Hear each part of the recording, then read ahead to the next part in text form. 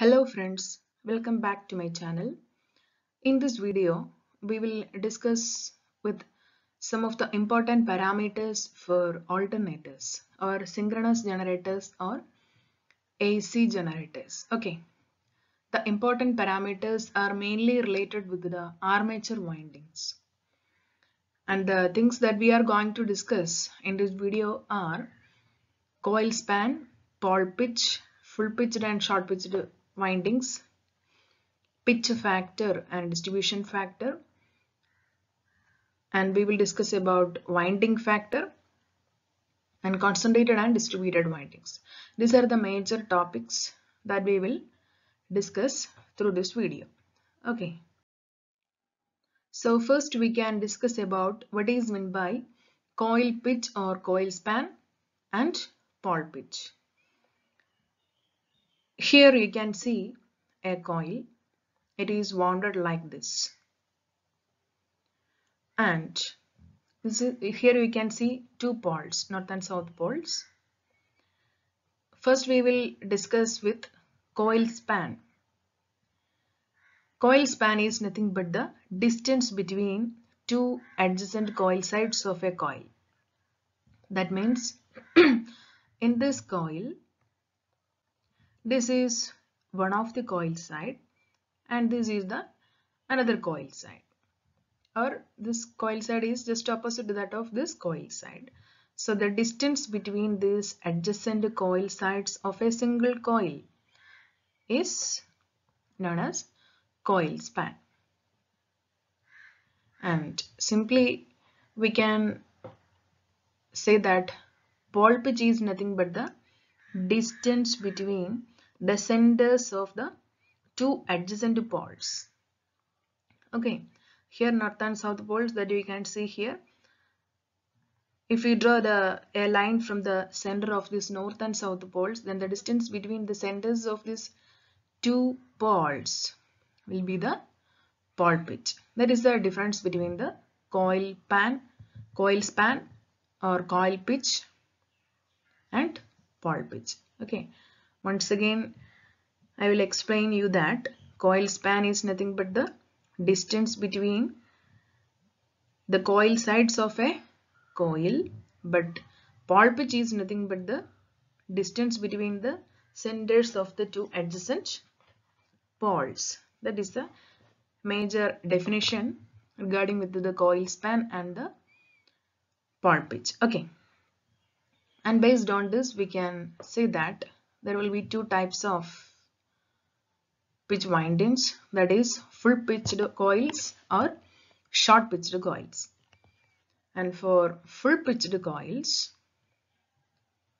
full pitched coil means coil pitch is 180 electrical degree for full pitched windings or full pitched coils. That means the angle, if we draw a line from the centers of these two poles along with the coil sides, we can say that it will be 180 electrical degree. But for short pitched windings,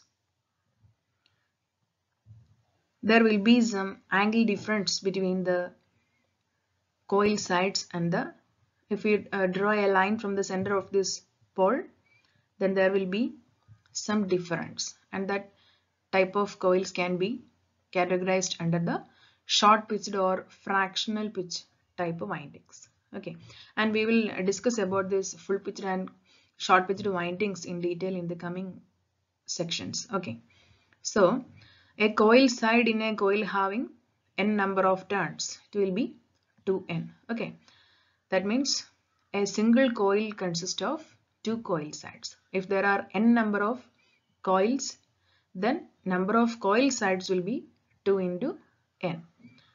Okay, these are the major sections in this slide.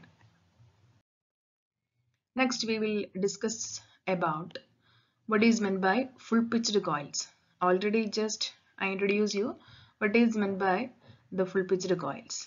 Here, if the coil span is equal to pole pitch, simply Coil span is nothing but the distance between the adjacent coil sides, and pole pitch is nothing but the distance between the adjacent poles, centers of the adjacent poles. So for full pitched windings, this coil span is equal to pole pitch. That is one of the important point about the full pitched coil. And another important point is that angular distance between two adjacent or consecutive poles will be 180 electrical degree. Here we can say that it is 180 electrical degree. There is no phase difference, any other phase difference in this case. So we will get maximum EMF at this case compared with the short pitch or fractional pitch windings.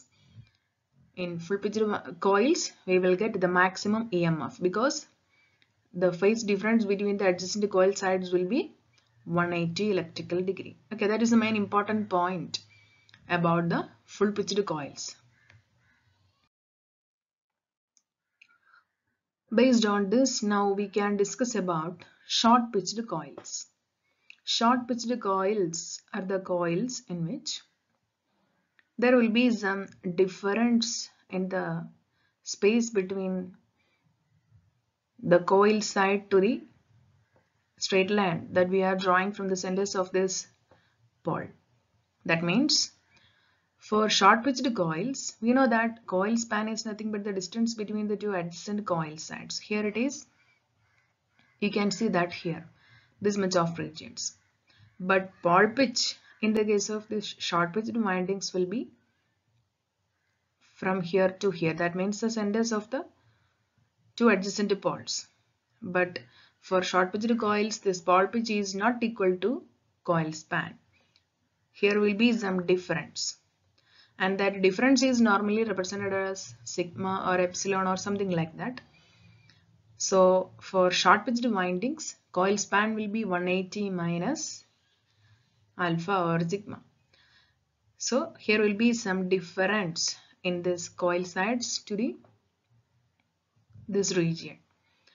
So that is an important point about the short pitched windings.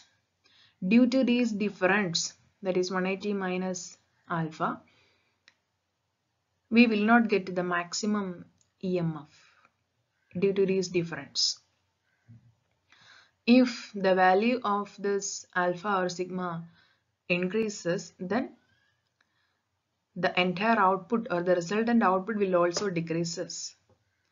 So if the value of this alpha is very less, or if it is 0, then we will get the maximum output.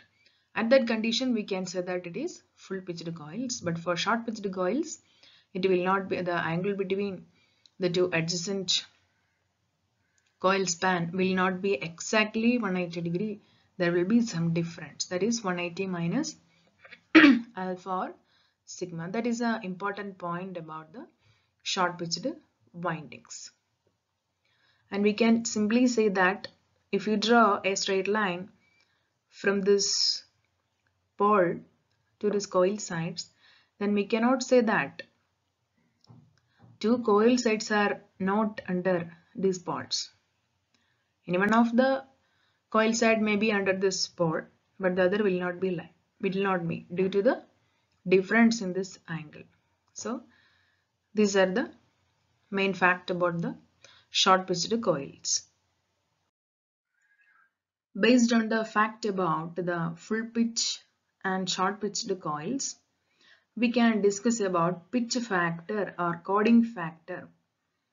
That is normally represented as Kp. It is one of the major parameter for the armature windings in alternators. Okay, pitch factor or coding factor is which mainly depends on the EMF induced in the short pitched windings and full pitched windings. For short pitched windings, already we discussed that the EMF induced in the two opposite coil sides will be less than 180 electrical degree. That is normally we can write 180 minus alpha. And the resultant EMF obtained from the two adjacent coil sides of a coil can be added vectorically. Okay. But for full pitched windings, the phase angle between the two adjacent coil sides will be exactly 180°. So the resultant voltage or EMF obtained from the two adjacent coil sides will be the arithmetic sum of the individual voltages. So pitch factor or coding factor is related with the EMF induced in the short pitched windings and also in the full pitched windings. In this is a vector diagram that shows the relation between the voltage induced in two coil sides. Here we can see this will be the EMF induced in one of the coil side, this E, and this E will be the EMF induced in the another coil side. So the resultant EMF induced in that coil will be like this. So this line will be the result. This line will represent the resultant EMF that can obtain from a single coil. We know that for a single coil there will be two coil sides, and the EMF induced in the two coil sides can be represented like this E. So the angle between the resultant EMF to the one of the coil sides will be alpha by 2.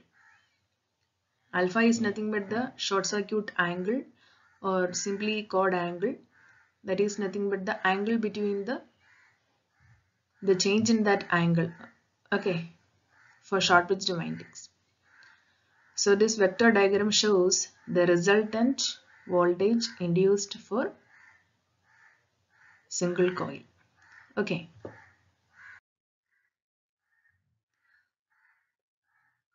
In this diagram we can simply write ER. ER is nothing but the resultant EMF will be equal to 2E cos alpha by 2. 2E cos alpha by 2.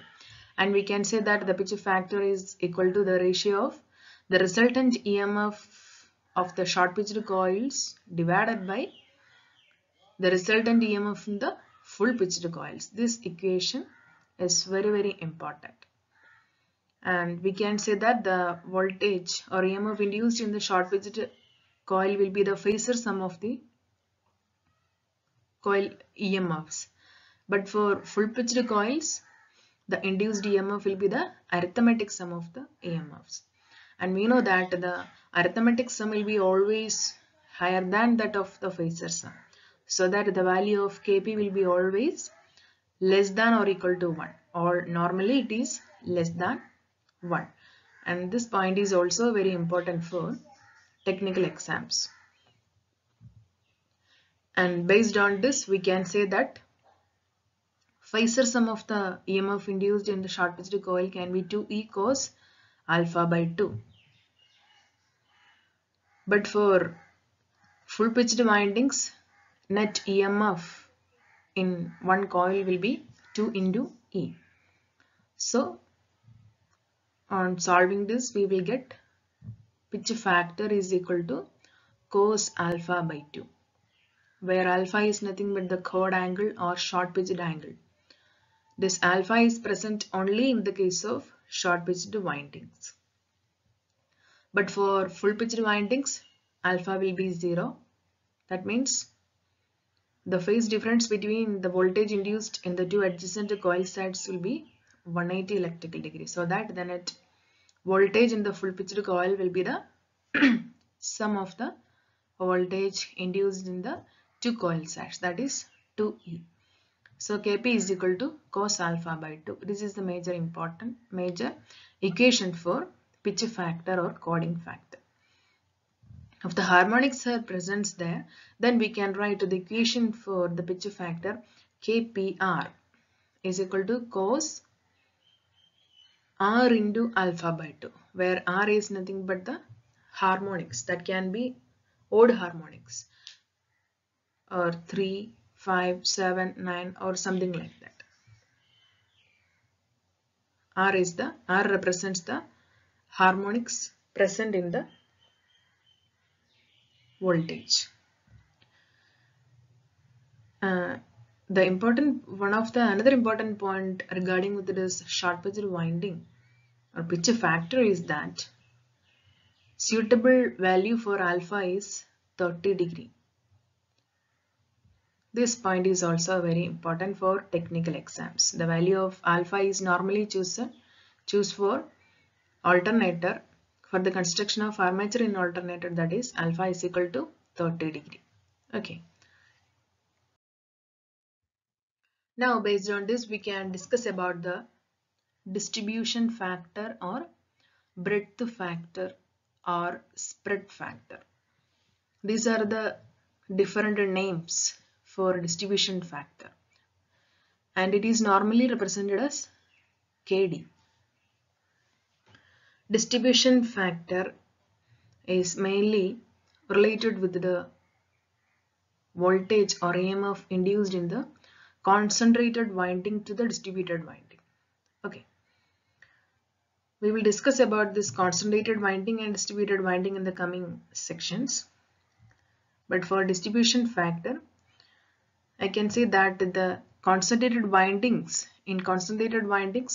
the coil sides of any one phase under one pole are bunched in one slots. And the total EMF induced will be equal to the arithmetic sum of the EMF induced in each coils under one pole. But for distributed windings, the coil sides are distributed. So the resultant EMF of the windings will be the phasor sum of the EMF induced per coil sides. So distribution factor is related with the EMF induced in the concentrated winding to the distributed winding. For concentrated winding, the net EMF will be the arithmetic sum of the EMFs induced in each coil sides. But for distributed windings, the net EMF will be the phasor sum of the individual EMF induced in each coil sides. So distribution factor KD, we can write KD is equal to EMF induced in the distributed winding divided by EMF induced in the concentrated winding. We know that for distributed winding, the net EMF will be the phasor sum. But for concentrated winding, the net EMF will be the vector sum of the EMF induced in each coil sides. So this ratio will give you the relation between the give you the distribution factor, and the distribution factor will be always less than 1 because vector sum is always greater than this phasor sum. Okay. And now we can derive an equation for distribution factor KD. For that, here you can see in this diagram AC, CD, DE, EF up to FB, that will represents coil sides of a coil. In this coil side, AC will induce voltage EC, that is drawn like here, this dotted line. And the voltage induced in the coil side CD will be also EC, and voltage induced in the coil side DE will induce voltage of EC, that is shown here. And up to B, the coil sides will induce voltage EC. And here you can see an angle beta, that is nothing but the angular displacement between two slots. Here OA, OC, OD, OE, OF up to OB, that will represent different slots. So the angular displacement between the slots is normally represented as beta. And if we draw a bisector in this coil side AC, that is like this. And if you draw the bisectors for each coil sides, that will meet at the point O, that will bisect the coil sides like this. At that time this angle will be beta by 2. Normally this angle is beta. If we bisect it, then this angle will be beta by 2 and this will be also beta. Okay, so based on this we can derive the what will be the EMF induced in this coil side. That will be E is equal to the voltage induced in the side AC, that will be equal to 2 into OA sine beta by 2. The arithmetic sum of the voltage induced into coil sides will be M into 2 OA sine beta by 2. Here M is nothing but the number of slots per pole per phase. That is M. So here one more thing is that here beta is equal to 180 divided by N. Here N is the number of slots per pole. Okay, N is the number of slots per pole and here M is number of slots per pole per phase. So the resultant EMF in this diagram, we need to find the resultant EMF across this A, B, that is ER. Here already we have seen that the voltage induced in one coil, that is M into 2 OA sine beta by 2. But for up to this region, we need to find the total EMF. So that can be represented as ER is equal to AB is equal to 2 into OA sine. This angle will be angle AOB. That is normally represented as M beta. So ER is equal to 2 OA sine angle AOB divided by 2. Here angle AOB is nothing but the angle between these slots up to this value, up to this angle between this A, B, that is M beta. We can simply write it as M beta. Angle AOB can be M beta.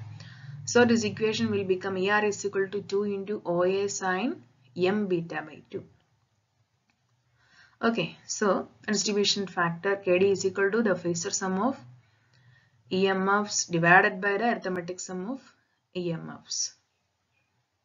That means its value will be, if we apply the value for the phasor sum of EMFs, that is 2 into OA sine M beta by 2 divided by the arithmetic sum, then we will get the final equation for distribution factor, that is equal to sine M beta by 2 divided by M sine beta by 2. This is the final equation for the to find out the distribution factor. So this value is this equation is very important. And the thing is, if the value of M is equal to 1, then we can say that the winding is concentrated winding. If the winding is this factor M is greater than or equal to 2, then the winding is distributed winding. Okay, these are the major points about the distribution factor.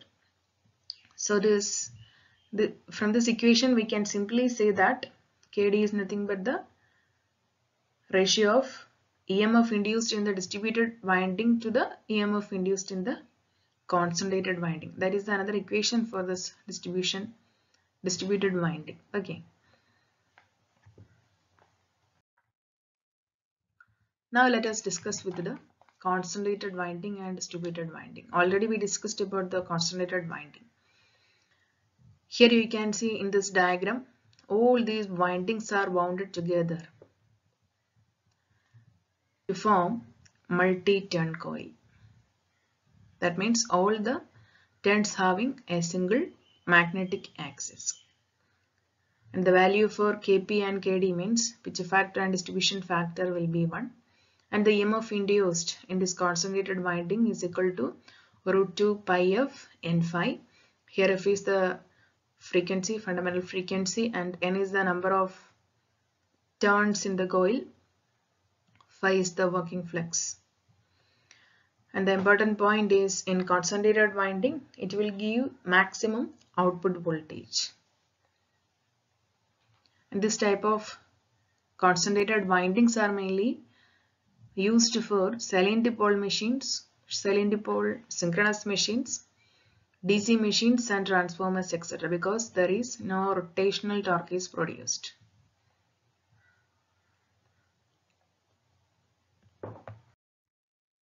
And distributed winding. All the windings are arranged in different pulpits or different coils. And the coils are inserted into slots and they will spread along the air gap periphery. And this type of windings will not have same magnetic axis. It will have different magnetic axis because the field windings are spreaded. And the EMF induced in these windings will be less when compared with the concentrated winding.